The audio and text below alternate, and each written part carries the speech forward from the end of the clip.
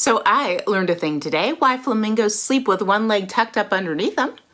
It's because if they tucked up the other one too, they'd fall. God, I love bad jokes. I live on bad jokes. They're like my lifeblood. Good evening, I am Raina, your friendly neighborhood witch of what the f, and I am a little obsessed with hot pink. So one of my friends has nicknamed me the Gothic Rainbow Bright, which I kind of really dig because I'm a little bit gothic. But I also really love rainbow colors and fluorescence and tropical stuff, so best of both worlds, right? Dark and creepy and tropical. I got these pillows at Michael's. I like them and I've been staring at them, and I got the idea to do a flip cup to kind of mimic this one with the flowers. Ain't it pretty? Here is what I came up with. I call it a flamingo goes to Jupiter. Indeed. Now I'm gonna be real honest with you. I am not great at flip cups. I'm good at blooms, I'm good at swipes, I'm good at a lot of these things, but flip cups, which is probably the easiest of all of them, is the one I kind of suck at. I have done to date one out of several hundred, one flip cup that I liked, and it is a tile. And you know what? I didn't even film it. Here it is. Isn't it pretty? Hey, one of these days I'll get like a polarizing lens or something for my camera so you don't catch the glare, but yeah, this is the one successful flip cup I've done. So as I film this, I think I might have a fever. Ooh, an orb. Ooh, an orb. That was kind of cool. I have an orb in my room. I'm a little delirious. I am sick as a dog. I think I have Lyme disease, and I should be like a flamingo and put my foot down and take a week off of this, but I'm a workaholic too, so I'm just gonna roll with it. I'm gonna roll with it. I am wearing lipstick on my eyelids. Delirious. It's great. It's great fun. Great fun. Yes. Let's go. I'm trying a bit of an experiment today. I have a pillow, which I have shown in the intro, that I'm trying to mimic with a flip cup, but I'm using Shelly Art Bloom Recipes. I'll go through these paints quick. This is a mixture of Master's Touch Fluorescent Green and Amsterdam Reflex Green, and it's mixed in a ratio that is 1:1 untinted base paint 3. Now this is the extra thick stuff, so you may have to do it 2:1. And then the other is polyacrylic. This is Arteza Sea Green, 20 milligrams of the pouring medium to 10 milligrams of paint. Same here, this is Arteza Turquoise. Excuse the movement of the camera, I am holding it in my hand. This yellow is Amsterdam Reflex Yellow. Actually, strike that, it's Master's Touch Fluorescent Yellow. This is a custom orange that I made out of some gold. I added some fluorescent yellow and orange to that. I can't even tell you what's in it, so, you know. This is Arteza Amaranth Red. It's kind of like a nice coral color. This is Amsterdam White, and this paint is pretty thick, so I initially did a 2:1 ratio, but I ended up having to do a 3:1 to make it run like warm honey. Hot Pink by Daily Rauner, maybe? I'm not sure. And Arteza Hot Pink, and pretty different pinks there, right? So again, I'll show you with this one. The consistency you're wanting to go for is like warm honey. It should just drip off the stick and then disappear within a second or two. And that's when you know you've got a good consistency. It feels thick, but it's gonna work real nice. So, let's see how these all work together in a flip cup, shall we? I'm gonna mix this on camera today. I'm starting with the cell activator. This is Australian Floetrol and white Amsterdam paint. Now, the original dose of Floetrol I got was all separated. In fact, let me kind of show you if you can see that, where it's like water and then the white stuff. And I'm not sure that it was shaken properly before it was distributed and sent to me. The stuff it doesn't work as great as I was expecting by any way, shape, or means. So I'm going to use this as a flip cup, and I'm going to first coat the bottom of my 3-ounce cup, and then I'm going to put that on the very top when I'm done. So I am going in order here. I have a pink, kind of a yellow-orange, and then a blue-green line that I want to do here. And I'm going to start with the deeper value on each, and then the lighter value. And I'm going to pour kind of healthy here down the side of the cup so the colors don't completely blend into each other, but just neatly lay on top of each other. Then I'm going to put the white, not the cell activator, just the normal white, in between each of these 3 layers, because I am trying to mimic that pillow, sort of. Now I'm doing my coral, orange gold, and my fluorescent yellow. Like I said, these are relatively healthy pours here. Oh crud, which is which? Oh, the thin stuff is my cell activator. I put them right next to each other. That was not smart. Okay, white again. I'm gonna really make these layers separate to get the effect I'm going for. And I'm gonna do the turquoise. I'm not gonna use as much of this because there's not all that much blue in the pillow, even though it's clearly my favorite color. I'm gonna use a bit more of the sea green. Ooh. And then a big old drop of fluorescent green.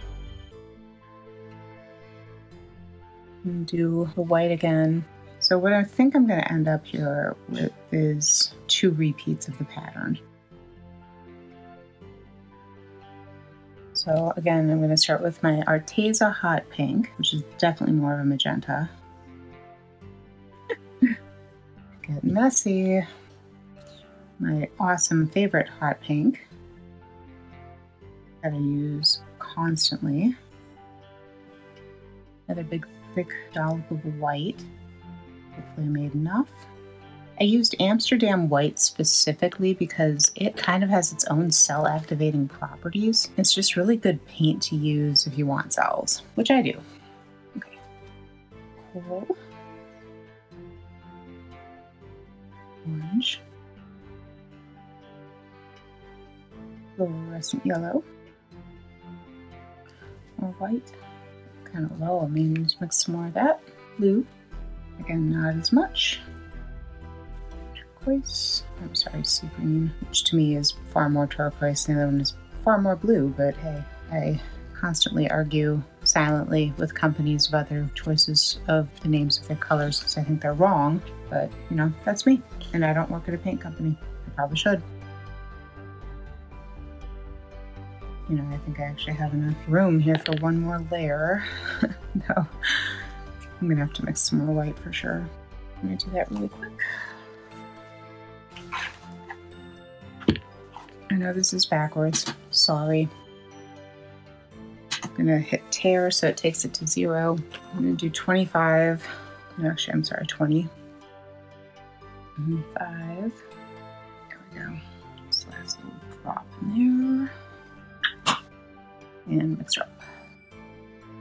Okay, where was I? Back at the beginning. It's a little harder when you are doing it with 2 hands and not just pouring so you've got everything at a nice angle. This of course will be at the bottom, so hopefully it'll be a little less noticeable if any of the colors mud together.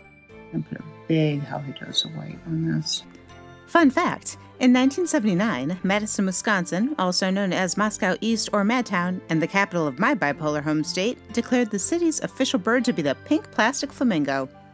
I'm going to crown it with the normal white, so you can see that. And now what I'm going to do is I'm going to take my cell activator, and I'm going to cover this. That's good enough. I'm going to set this aside for just a moment. Got my canvas. I wet it down, taped the back, and dated it. All best practices, kids. Because then you know when you painted it, and then you know you can varnish it after, 3 weeks to a month. I'm gonna put a thin layer of pillow paint, but this is not typical pillow paint. This is actual pouring medium. Gloppy, as you can tell. This is transparent. Just smooth it over. So the flip cup has a lot of paint on which to flow. because dry edges aren't so fun. You need, in painting, like in many other things in life, you know, cars, heavy machinery, lubrication. It's important. You want your paint to glide. You don't want it to get stuck on the canvas. And I'm just gonna let that sit there for a moment. I'm gonna cap my paints, so I'll be back. Another fun fact, adult flamingos stand between 4 to 5 feet tall and weigh between 4 to 8 pounds. That's 1.8 to 3.6 kilograms for you non-imperialists. Okay, let's see what happens. If that same adult flamingo were on Jupiter, it would weigh a whopping 9.5 to 19 pounds, or 4.3 to 8.6 kilos to the rest of you. It would also be dead. The only person to ever visit Jupiter is Elon Musk's ego. Speaking of gaseous giants, here's me again. I think this is going to be very interesting.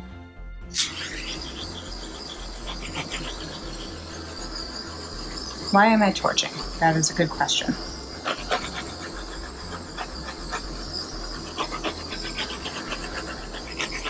I am torching because there's all these little air bubbles here, and the heat brings more bubbles to the surface. Chemical reaction, and the bubbles will create cells. So with a flip cup, you want that. I'm gonna let it develop for a few minutes. So you've got to be patient with these and let them do what they're gonna do. They're gonna have their own personality, and it's best to be patient, as difficult as that can be sometimes. Oh, cat hair, imagine that. My cat's not even in here. I don't know how this happens.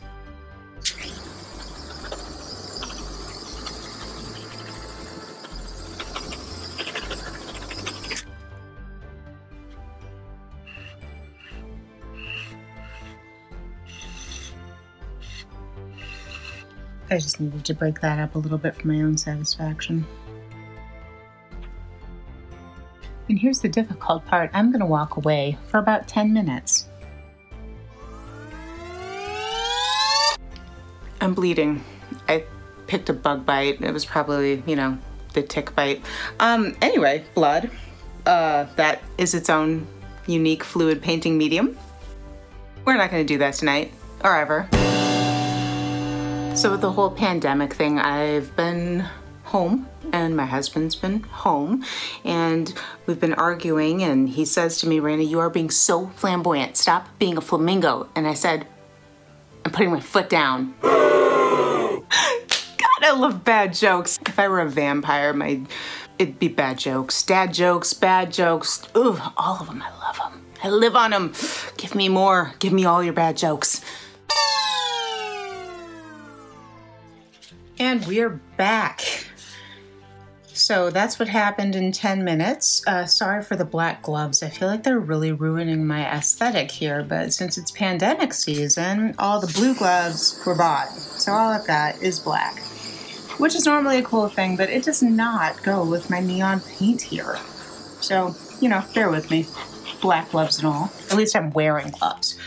So let's see where this goes. There's not a ton of cells. There's some right here, if you can see that, and some right there. They're really beautiful. This section in particular is pretty, but we're just gonna find out. Pry it from the silicone mat on which it resides, and I'm just gonna start.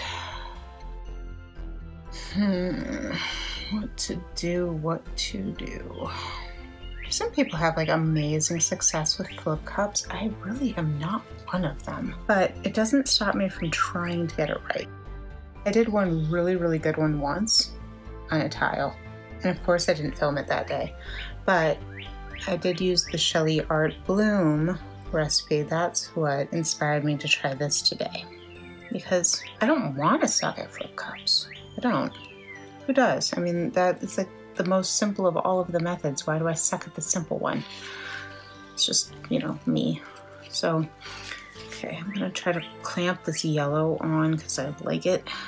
Lose a little bit of this orange, but I don't want to lose the yellow green.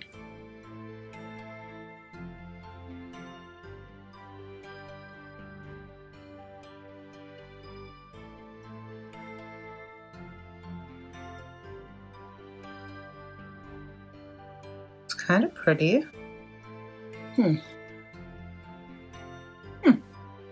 I don't hate it. I'm gonna drag the paint down the sides here in a few places, because what I do hate is unpainted sides.